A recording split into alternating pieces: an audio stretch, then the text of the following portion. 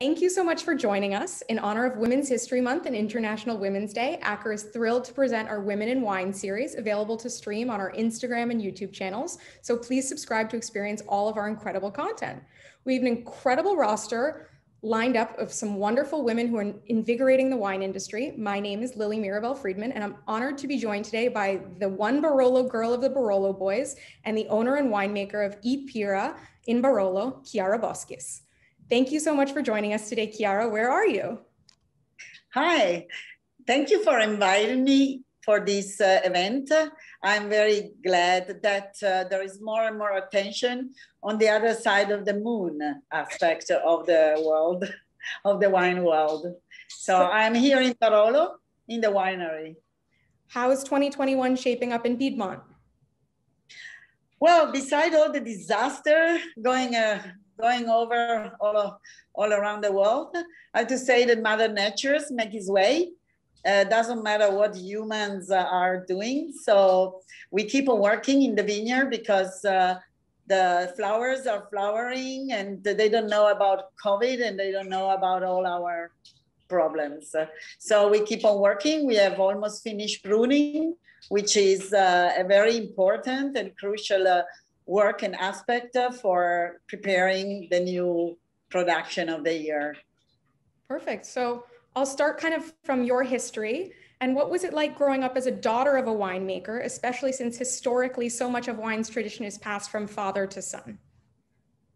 I have to say that I lived a very exciting period of the history of my country, of course, but also of the women liberation, because when I was very young, the women were still seen as kind of property of their family or the husband, or anyway, so not really as an individual itself, even with some great exception, of course, but in general, women were considered to get married and abandon the family and follow the husband. And that's why my family, which was one of the historical Barolo makers in Barolo, they were not counting on me.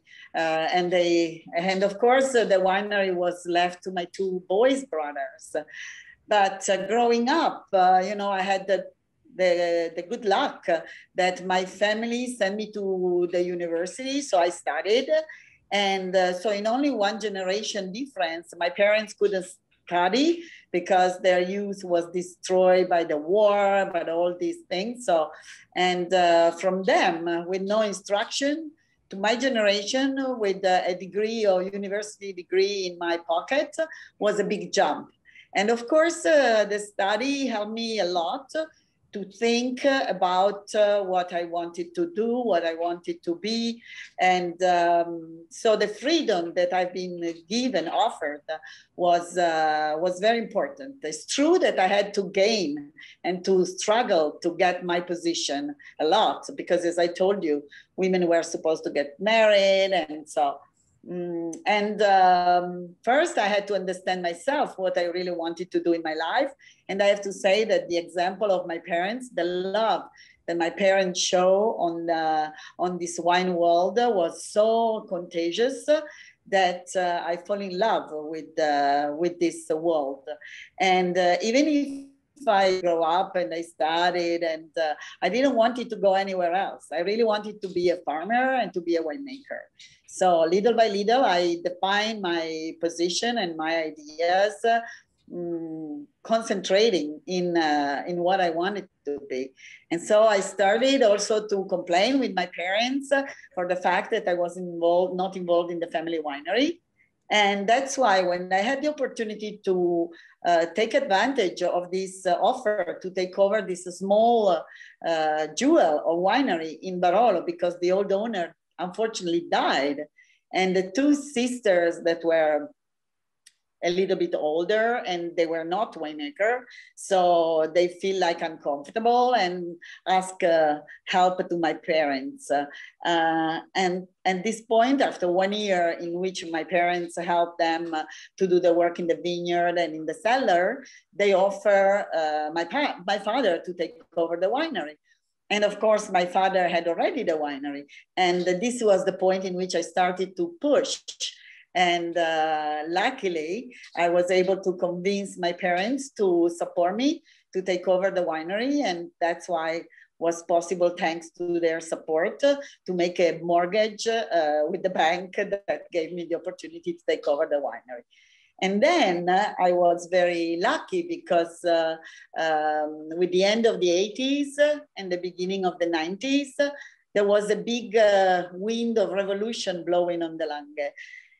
Not only for the women, for women, because I was the first woman winemaker back then in the world, but also for the approach of making wine. So a group of young winemakers that I was honored to be part of, the famous Barolo Boys.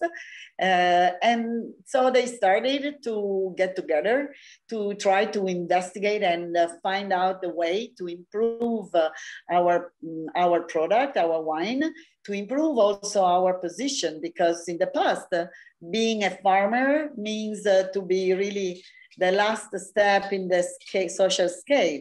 So we wanted to change this perception that the people had of this work, that to be honest, is very, very important, because we have the health of the people in our hand. You know, at the end, we can still make a living without the smartphone, but we cannot make a living without a good food, and so, or good wine. So that's why we really were conscious of the fact that our position had to be considered more important than what was before. And for this reason, we work very much in trying to increase the quality and also to let the people know that we were doing all this effort. And being young for us was almost a fun to work hard in the vineyard, work hard in the cellar, but also work hard outside to do tasting and involve people to try our wine. Barolo back then in the late 80s or the beginning of the 90s was not so famous like today at all. So if you were going in the world, on the wine list of the world, there were not many Barolo. So sometimes not even one. So we wanted to go there. We wanted to put the Barolo at the right place that this great wine deserved. And so we started to go abroad. And of course, in the United States, it was one of the first country we went to, because people there has no pre-concept ideas. And so when something is good, people say, yeah, I like it. And they buy. So we found a lot of supporters there. But it was a great movement, a great revolution that included almost 20 years of hard work, experimental, first in the vineyard and then in the cellar as well. And so the concept of Barolo was completely changed. And we started to focus on trying to have a wine that combined the elegance, that the identity and the quality all together to make a unique product that make a lot of people fall in love with. You're so passionate about Barolo and about farming, and I know how much time you spend in the vineyards after visiting you in Barolo. Was there ever some time when you were maybe only like 8 years old where you dreamed of having another career outside of wine or outside of farming? Was there anything else that spoke to you? Or was it always you wanted to be in the wine world somehow? Well, you know what? Being a daughter of farmers and winemakers, I was always involved since very young. So even when I was 5, 6, 8, my mother would take me to the vineyard to harvest, or took me in the cellar to, I don't know, to work. But for me, back then, it was more like a play. So what was good is that the work was taken as a part of the family history. And so for me, it was really a game, and it was fun. And also I remember always this bucolic aspect, because my mother was a great cook. So she was inviting parents, relatives, friends to help also. And I always have these memories of a lot of fun, of people sitting around the table to talk and sing, or even in the vineyard to sing. And so for me it was a play. And I grew up with this fascination of being a farmer. I mean, that's certainly part of the reason that I got into this business, is seeing how much fun people had and tasting wine, and kind of the experiential aspect of meeting people like you and then having a meal with them and tasting wine, and that sort of community that comes around the wine itself, but so many other aspects around it. So I know that what made the Barolo Boys so great, and what was really a large part of that movement, was getting to travel all over the world and also tasting a lot of wines. Was there a pivotal wine that you tasted with Rivetti and with the Barolo Boys that really inspired your own winemaking? Well, of course, the first, we were very passionate about French wine. So especially in Burgundy, we felt ourselves like at home, because there was the same situation, small farmer with a great terroir and a great, how to say, I mean, even this very small producer were famous all over the world. And this was very much inspiring for us.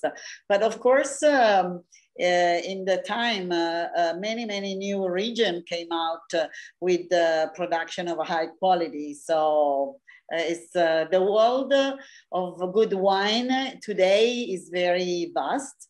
And there is a lot of fun. I mean, you can really have a lot of fun. But no one specific wine that you remember tasting and thinking, I want to model my wines after this, or I could take this element from it and try to interpret that in my own kind of vision? One wine is not enough, because of course there's not only one wine, but of course I remember we were getting together, being good friends.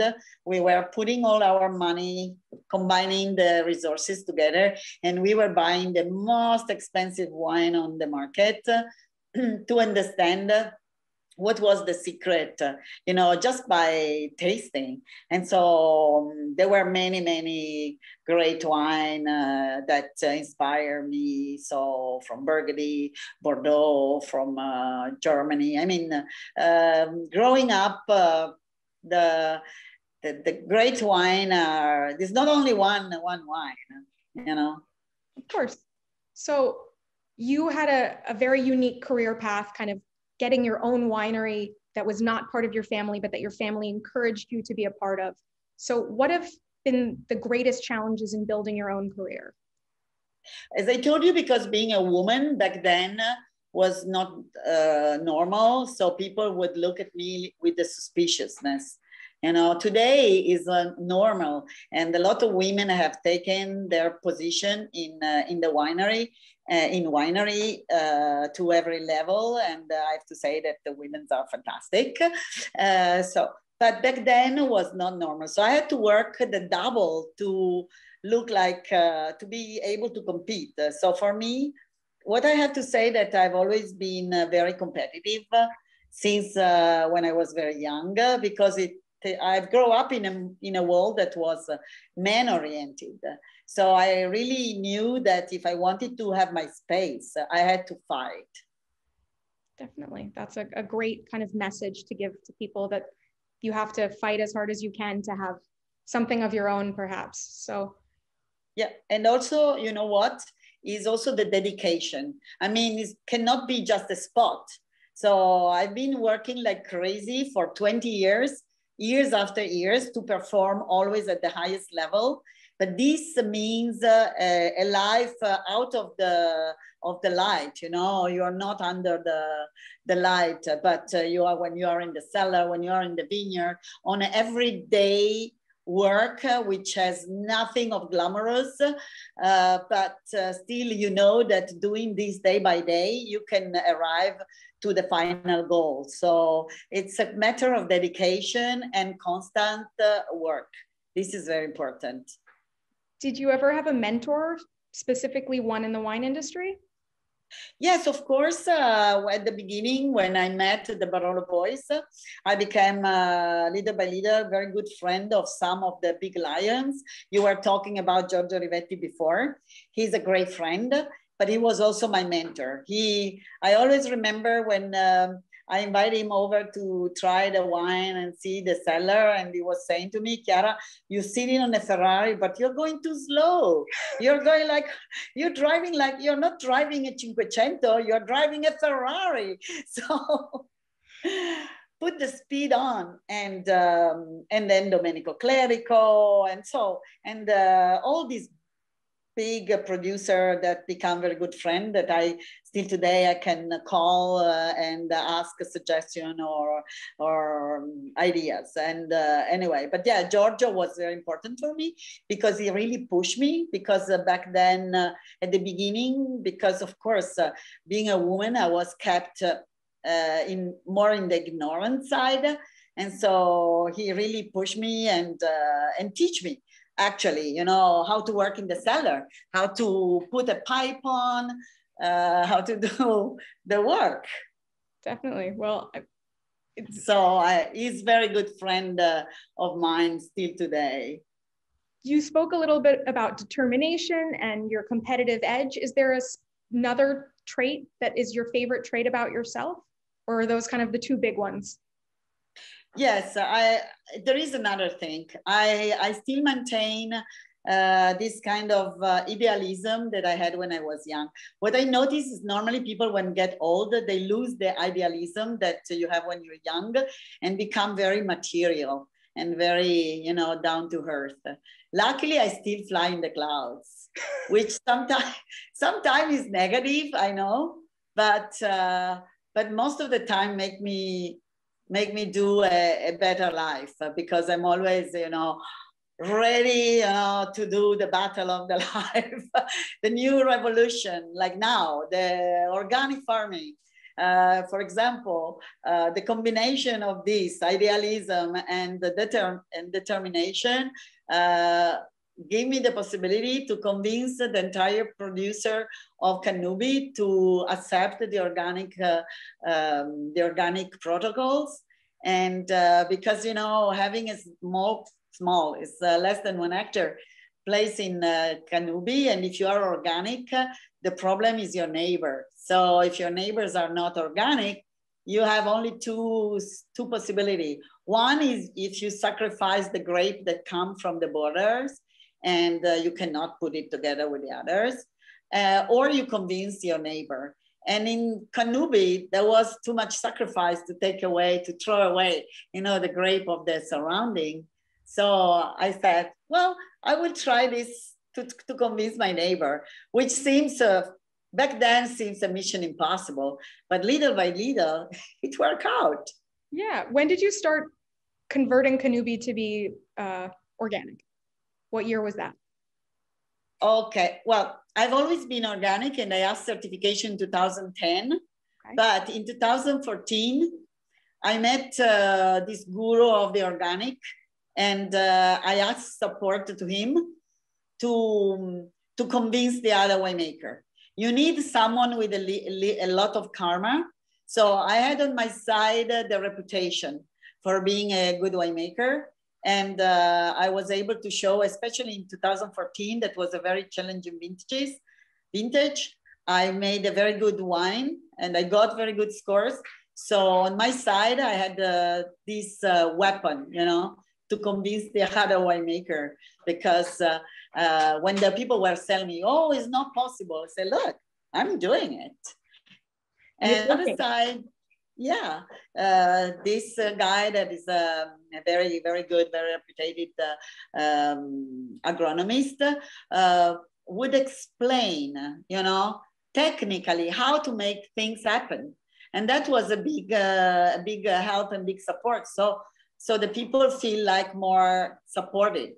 Because if you say, okay, you can go on the moon, but you say, well, I don't know how to go on a moon. But if someone said, okay, you do this and you do that and you do that, then you can try and actually it make it possible. So 2014 was the first year that I started to try to convince people. I tried to make meeting, inviting the winemakers, and little by little, it turns out positive.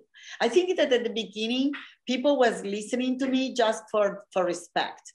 But they were going home thinking she's crazy. But little by little, they get convinced. So I'm very proud of this. I don't know if that's necessarily something risky, but I'm generally very interested to hear how people approach risk. Do you consider yourself a risk taker? I'm always a risk taker.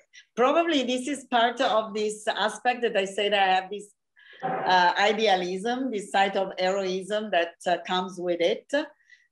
So you don't see the difficulties, you just jump on the other side of the, of the wall.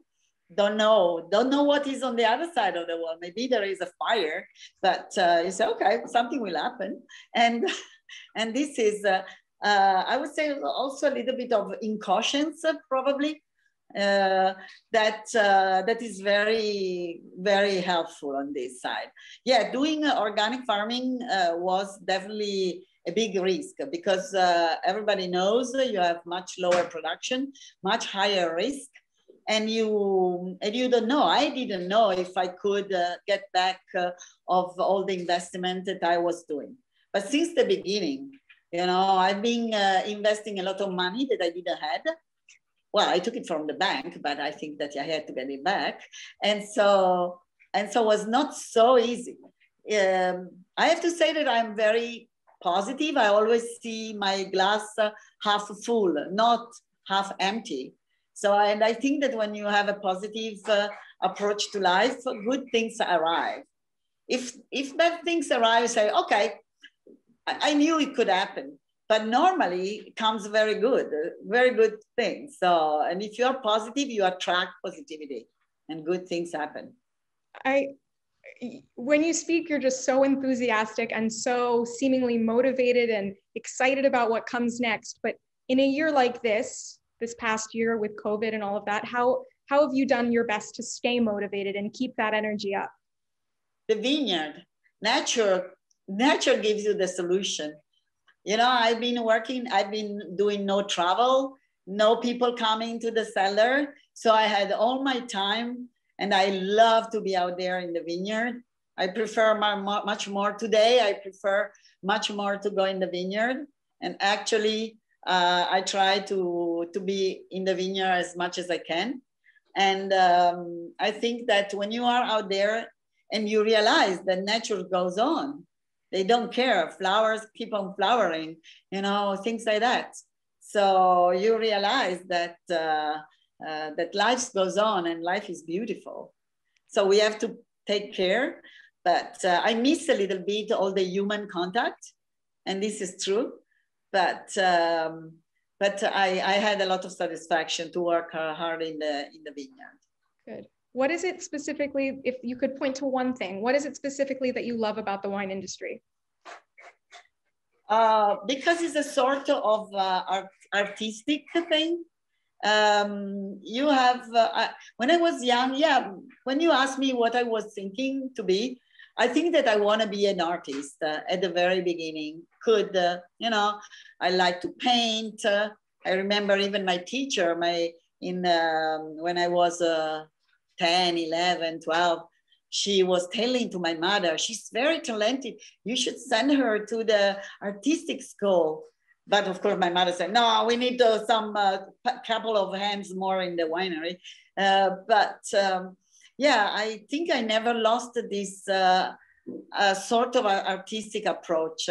Even for example, now we are pruning, the approach that I do to the farming is almost like gardening, which has an aesthetic point of view as well.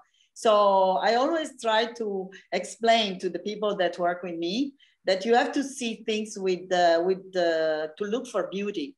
You know, beauty is important also to survive, because beauty feeds not your stomach but your soul.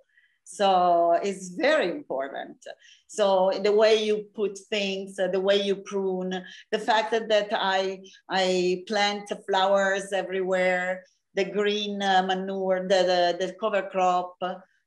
I put roses and other plants everywhere where we don't have vines, or veggie, you know, or even the chicken going around, and the nest for birds. So I think that the more diversity is really important, and nature is so beautiful. So we have not to rape it, we have to cultivate it. And people that have the green thumb, you know, the gardener knows what I mean by beauty, you know, but cultivate the beauty. And good stuff come with the beauty as well. I think something that I want to call out right now is Chiara takes some absolutely beautiful photos of her own vineyards and her animals and the vines on her Instagram that everyone should check out. The photos are, she may not claim to be an artist today, but she certainly has a very specifically aesthetic eye for looking at the vineyards and looking at wine really in a beautiful way. And I think that's something that also speaks to your wines as well. Is there a defining moment that changed your career that you can point to and say, this thing happened and that's what really set my career off? Yeah, I think that was really meeting the friend Giorgio Rivetti and company and the Barolo Boys. That was very inspiring for me, because I like work with group. I like to share experience with others. I like also the fun aspect of this work, because at the end, you know, we are not producing piece of metal, but we are producing something that we can enjoy ourselves, you know, that give happiness to yourself. So it's a way. Sometime it's funny, because I was thinking, oh my God, this is work. I have fun of making my work, you know, and not so many people can say the same. But when you enjoy your work, when you get fun, when you have excitement from your work, I mean, this is a good luck. So I think that back then, when I started to look at this approach, really changed my life. And also the fact of never think you have arrived. Be always open and think, okay, what I have to learn next, what I have to try next. You know, this is also important. Never think you have arrived. There are new goals all the time. Yeah, otherwise you're finished, you know? Do you ever feel like that winemaking is a very kind of solitary or lonely process to be a winemaker, and you've kind of built all these communities to try to combat that feeling of being alone in your cellar or being alone in the vines? That's true. That's true. So it's true. I need the social contact. And I think it's important to really, you're right, to combine the loneliness that you can feel in the cellar, or, well, in the vineyard is different. You never feel alone, because the plants, even if they don't talk, they talk. So they have their own way of talking by showing if they're happy or not. But before my brother joined me, I've been doing wine in the cellar alone for 20 years.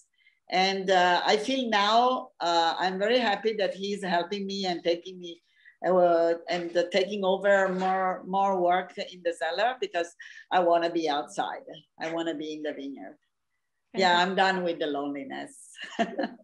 I thought it was the right question to ask you as someone who's so much about the wine community and how the communal aspect of wine. So what advice would you give to the next generation of female leaders in the wine industry?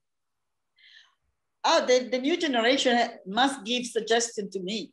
No, I can explain what is my experience.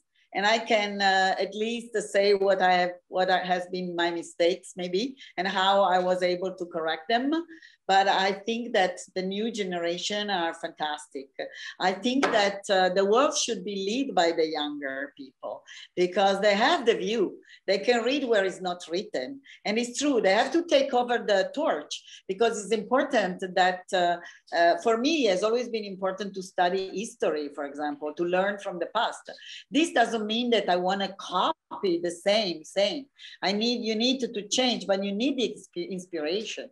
So inspiration comes from the past, but the new ideas come in your head. We'll do our best as the next generation to try to inspire you in some way, but I don't know yet. So the new generation are fantastic. Don't worry. Okay. I can see it already right now. Is there another female winemaker who you think is making some really exciting wines right now that you'd like to mention? There are a lot of winemakers, women winemakers today. So really a lot. I have a good friend, I don't know, like Giuliana Clerico, who took over the winery of his husband with really strong personality. But there are the Ciuti daughters or the Rocca daughters that are taking over the parents. But there are many. The Silvia Altare, who is doing a great job taking over from the father. There are so many today that is almost impossible to mention everyone. In Piedmont, Barolo, sorry? In Piedmont, everyone had daughters in this next generation. So it's exactly here in Barolo, they're all girls and they're all doing great. Maria Teresa Mascarello, the Rinaldi, so many, Sandrone, they're all women in power now. A big change. So looking past the jumble that is 2020 and 2021, do you have a vision of what's in store for the future of the wine world? I think we are in standby. So because of this pandemic, there is a kind of urgency to solve this problem that really was a tsunami on the lives of everybody. But I think the path is already signed. For me, very near my heart is the green transaction. So the green revolution. I think that as soon as this problem will be over, we have to concentrate very much in creating this green transaction.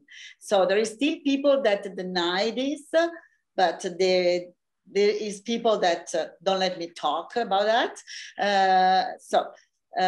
But we have a problem. Can we say that? We have a problem. Okay. Yeah. So the global warming, all these disaster, nature that rebel against us. We have been polluting water, air. We have been even destroying the ocean. I mean, the ocean is 5 times the earth, and we have been able to destroy. We are overfishing, we are polluting with plastic. I mean, it's a total disaster. And but here again, when I think to a young girl like Greta Thunberg, that she's such a a small thing, but she comes to the big people and smash them in the face with total reason. I mean, because she's right. Because the older guy, the rich guy that are becoming so egoist to just want it, greedy to have more money, and that's it. And they don't, and they're stealing the future of the young generation, destroying this world, and it's not correct. So I think we have to go back and punch back very soon. So what are your plans, particularly perhaps speaking to that exact issue in the next year, now that COVID's starting to be a memory versus something that's happening now? So what are your plans for the next year? To enjoy more, for sure, because I've been working, which for me is also part of the fun, because I really love my work. And so I adore to be in the vineyard. I adore to prune, to green harvest and everything. Even this year, even the harvest is super fun this year, because the theaters were closed. I hired a group of artists because they were all unemployed. So, and it comes out to be so funny because we had music in the vineyard. We had everything, a fire, and people singing around the fire. No need of expensive thing, just also wine and to the distance, of course. But so I miss the hug. I miss hugging people. This is true, and probably we will never get back to that for a long time. But yeah, I hope for the future to give more hugs. That's awesome. Is there a dream project that you'd like to pursue in the future? Yeah, I think that the work in the vineyard is never finished. And I think that my intention is to work more and more on knowing the physiological aspect of the plants, to get more in contact with them, to make them more happy and healthy. So working more on on strengthening their natural defense, like we do for ourselves. You know, we have to try to avoid the problem. You know, like for example, now with the COVID, the only solution, because there is not a cure, is to get the vaccination. So to work in advance, so not to get ill, because if you get ill, you never know how it goes on.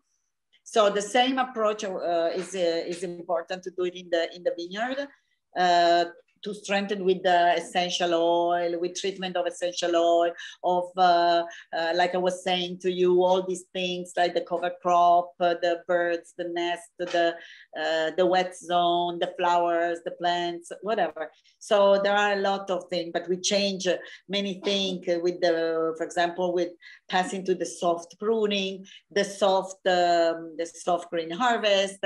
So there are continuously new challenge. The idea is really to create a world more in balance and more diverse and more healthy. So, hello?